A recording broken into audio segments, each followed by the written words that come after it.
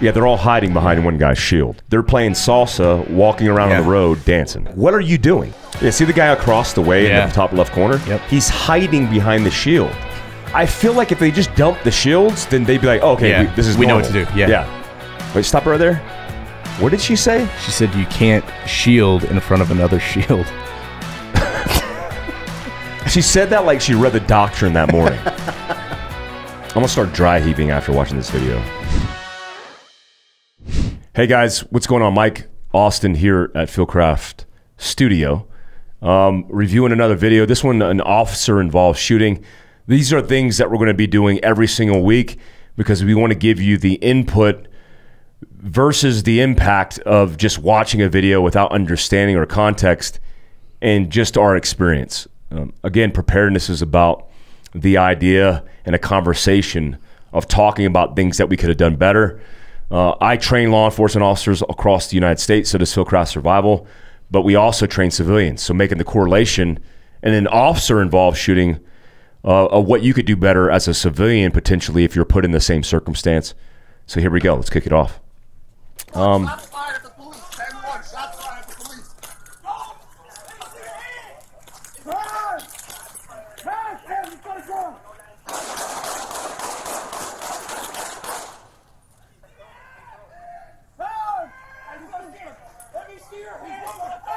right, go pause it right there. So, look, there's a lot of things that I immediately identify that I use to identify people on flat ranges when I'm training them, how exposed or conditioned they are to stress. And we talk about this all the time, right? Conditioned responses. And one of those metrics that I use is movement or sporadic movement in this case. Sporadic, a standard operating procedure is meant to make the physical movement component more efficient, which will give you the benefit of time. So one of the things that right off the bat that I can identify is these guys are not specifically trained in dealing with this exact tactic. And when the video kicked off, you had a guy who yelled, "He's aiming, he's aiming." So, which tells me the first shooter either did not identify that he's aiming, and then the second shooter, who's the guy in the back who's telling the first guy that he's aiming, must have not taken it seriously because he didn't shoot.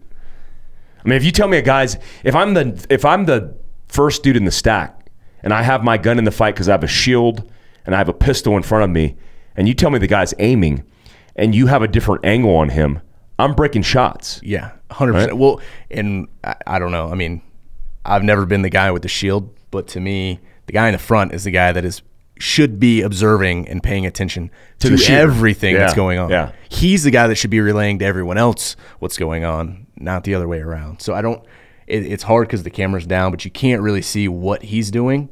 But I mean, like you said, you see these guys kind of sporadically moving. They're acting obviously very nervous, and they're not exempt from being nervous, but it just tells me that maybe the training standard isn't probably where it should be with this. Yeah, the guys have a shield, and what you should understand about a shield is it's good for barricaded suspects in a static position because when you're static with a shield, you could run a piece of Kevlar that's going to protect you from, it's going to provide the adequate cover, but you're still exposed.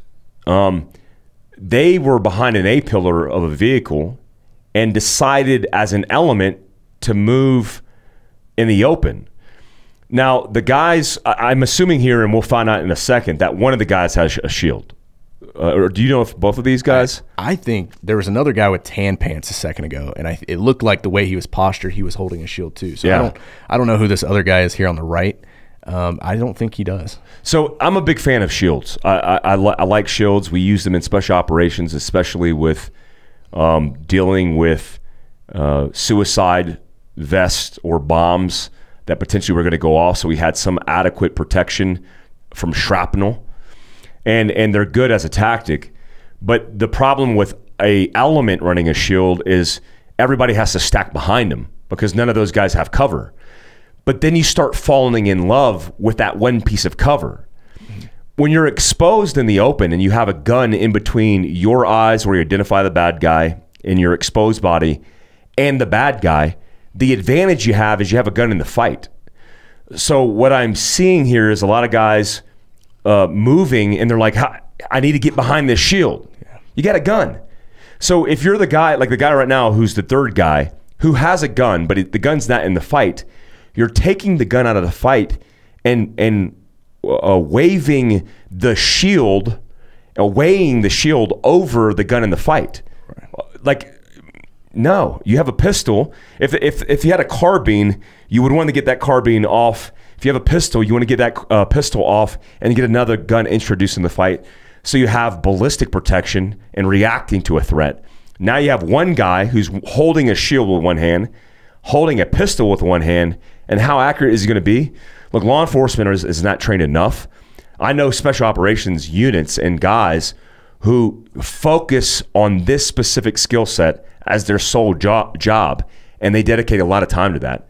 I'm already getting the picture right now, to be quite honest, that these guys have no idea what they're doing. Yeah, well, and just from being a first responder, being around these types of things, when you see folks that are indecisive, that scares me. Yeah.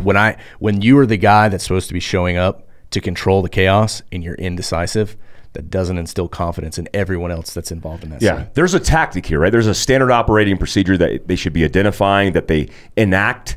It looks efficient. It's very deliberate. Here, it looks like chaos because they don't have a plan. No. They don't have a tactic.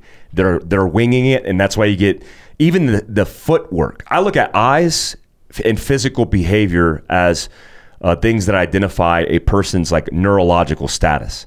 If a person's moving back and forth, back and forth, back and forth, and inconsistent in that movement, it's because they don't have a thing that they're supposed to use as a tactic. So let's keep rolling.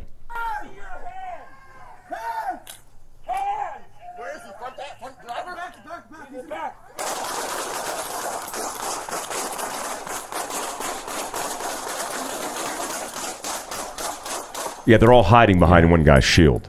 That's the problem. And as this continues to roll, another problem I have is what I teach. When you're in a gunfight, the gun should not be oriented at the ground. It shouldn't be oriented up in the air. These guys are trying to strike a balance between hiding behind a shield and staying engaged in the fight. How would they act if there wasn't a shield at all? Right. They'd be online getting those guns in the fight.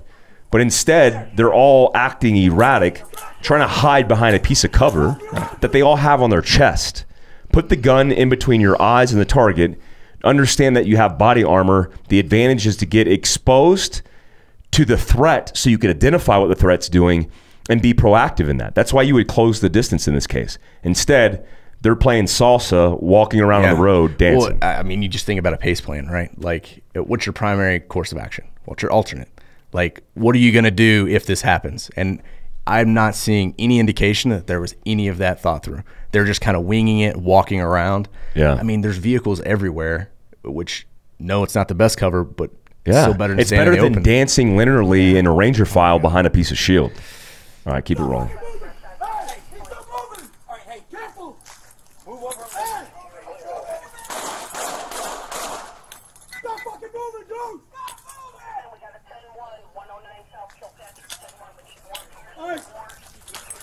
Yeah, he's flagging the crap out of his buddy. Yeah. I'm not a flag Nazi in real circumstances with people who know what they're doing, but I could tell these guys lack training, which most law enforcement officers do. Yeah. Like even he's advancing towards the thing, backing up, advancing, backing up, which is building. Like, pause it real quick. Like, he's flagging the dude's like the back of his leg where he could blow out his femoral artery. That dude would be fighting for his life on the X if he was nervous. He's fidgeting with the gun. The shield guy's moving forward, moving back, moving forward. If you know anything about CQB, the number one man is never wrong, but he also dictates the train and how efficient and effective and how confident those number two and number three guys are going to move. If this guy rolls up, solidifies and anchors a position, that gives those guys the confidence that, hey, this dude knows what the hell he's doing. Right. But now we're moving forward, we're moving back, we're moving forward. Like, what are you doing? What is your SOP?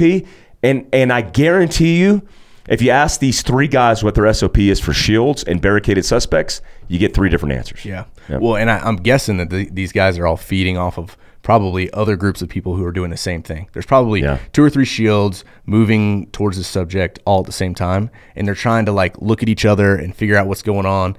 And instead of like one guy taking charge or having an earpiece and saying what's going on and saying, hey, here's what we're doing, everybody move forward, everybody stop, whatever it is, when you can like put a leader in charge and someone can make a call, you're going to set everyone else up for success, even if you're going into an unknown circumstance. Like I don't know what to do. In the absence of orders, you make shit happen. Yeah, and it's also too, and that's a great point, because in the absence of training, that's why we do infantry tactics and we use small unit leaders, because subordinates don't get as much time. And so when you have, for example, in this circumstance, guys who are patrol officers who are now turning into special response officers, and they have to change their tactics in something they don't normally do, you get that one good cell leader. Instead of screaming, he's still moving, I think he's moving, like one guy to say to the other guys, calm down, give me a status. What do you see? Gets them uber focused and also builds the confidence that they're going to do the right things. And again, you see chaos, and I'm waiting for the chaos to kind of take grasp and somebody to gain control, but it hasn't happened yet. Let's keep it rolling.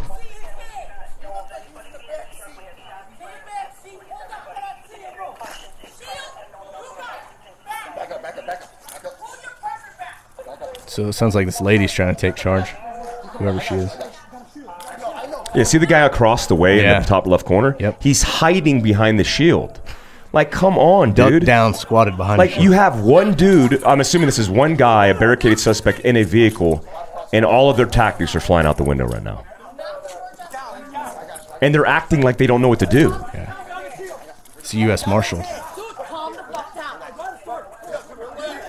Like, I feel like if they just dump the shields, then they'd be like, oh, okay, this is we know normal. what to do. Yeah. You can't shield in front of another shield. Probably down. Wait, stop right there. What did she say? She said you can't shield in front of another shield. And she said that like confidently. She said that like she read the doctrine that morning. You know what I mean? Like, you can't shield in front of another shield. It's like, yeah, but we're shielding. Yeah. No, you can't shield in front of another. Yeah, but we're shielding. We're actually doing that right now. Yeah, but you can't do that. It's not allowed. So let's just clarify. You can shield behind another shield. That's allowed. I'm assuming what she means is you got 2 tactical elements stacked behind each other. Nobody knows what the hell they're doing. You got and this, by the way, this is something we often see in Joint Task Force of organizations who have egos where they never work together because of those egos, and then they have to work together on the X or during a crisis, and then you get this. You get the guy in the cool beard who's holding the pistol down at the ground, at the dirt. You get a shield guy going, what the hell are we doing, who might be squared away, and then you get a who you can hear in the background, a female officer who sounds like a sergeant or a supervisor who's on scene just yelling at everybody. Yeah. Well, and what I just saw too is she's not behind any shields. She's just trying to point and direct, and she's just in the open. That's great. That's what you need right there. Let's see how that rolls out. Shield in front of another shield. I need you to pull back. This is me asking you to pull back. Okay? Pull back. Back towards everything that's going on. Pushing a shield out of the fight. This would frustrate me so much. If I was a supervisor, I'd tell everybody to go get in their patrol cars. Yeah. Like, get in your cars, just give me a carbine. Oh my God. Oh wow, she doesn't even have a gun at all. She's standing in the open. She's overweight. And look, I pause it real quick. Like, here's what I'm not afraid of doing, because I do this for a living. I'm not afraid to call cops out for being overweight. If you're a fat cop, you need to get your butt in shape and get in the gym and start eating right. There's plenty of resources for it. I could point you in the right direction. What she's not doing right is she's out in the open without a gun, yelling at people, directing people. Now, the call to pull that organization back might be the right one, tactically, right? But the way that she's going about it, she's breaking and violating all the rules of patrolling and tactics, which she's violating the principle of security, right? Bummer, because it could have been gone down right. Here's what I know what's happening that she's not in potentially.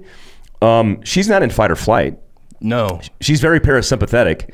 I don't know if that's because she doesn't care, or she's so frustrated out of her cops being so elevated after being involved in a shooting. Yeah. Chicago police officers, I'm assuming it's Chicago. Yeah. Chicago police officers, the veterans of the Chicago Police Department, have seen some stuff. Right. Oh, right? For sure. They're OG war vets. I mean, but obviously some bad tactics here, and I could beat these cops up, and I'm not afraid to do it. But let's see how does this end? She just stomps off.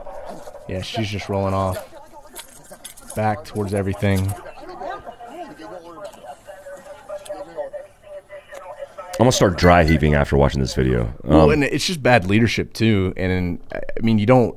When people are already elevated, if you're the leader, your job is to bring your people back to like out of the red zone and into a place where they can think and act and do their job, because they're already trained. They should already at least know how to do their job. My job isn't to tell them how to do their job. My job is to control the environment so they can do their job. Yeah. Let them do their job.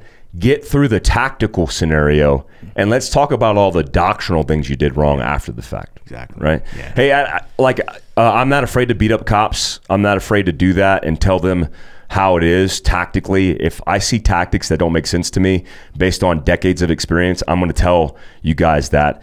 As we transition from an understanding of how this relates to you guys as civilians or citizens, stress affects you. You could be a tactical gunfighter on a flat range, notching X's, hitting the bullseye, doing whatever you do, real sexy like. But when you're immersed in stress where you're literally shooting at other human beings who are trying to kill you, it changes things. So you see things fall apart and degrade. More specifically, you see things even more degrade when people from different experiences come together and you have a lack of leadership, right? Different levels of stress, different experiences, different conditions, and then you see chaos like this. Imagine, do you have the scenario of actually what happened? Imagine the suspect didn't make it.